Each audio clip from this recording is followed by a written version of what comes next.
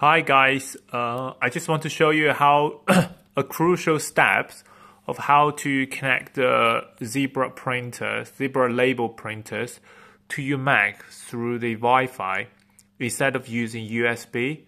I have tried to find a solution for a very long time, and eventually we find out there's a very crucial step that I didn't realize or I didn't find out, and it's caused every time the printing service is failure. So you can see here, this is my first test to add a Zebra label printers using a Wi-Fi.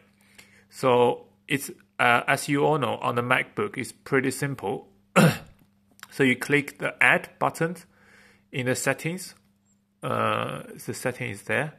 So you click the settings, click the printer and scanners, and then you click Add button to add printers.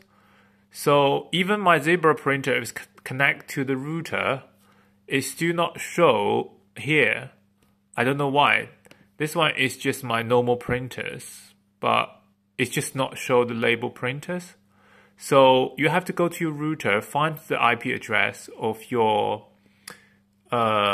Zebra printers and type the IP address here. So for my one is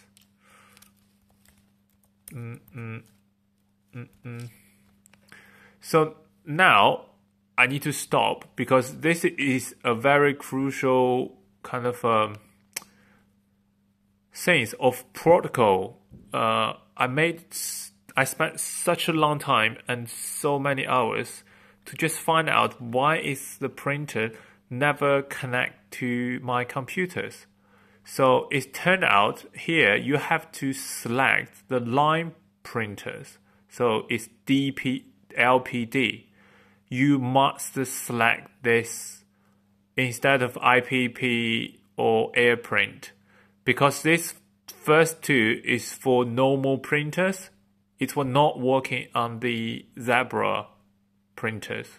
So you have to select the line printers, and then here you just give a name, Zebra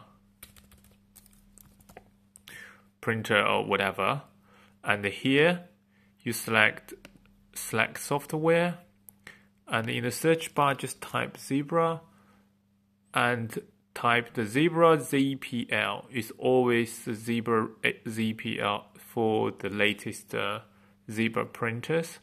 So select this one and click OK, and then just click Add, and you will add your Zebra printer through the Wi-Fi, and it works.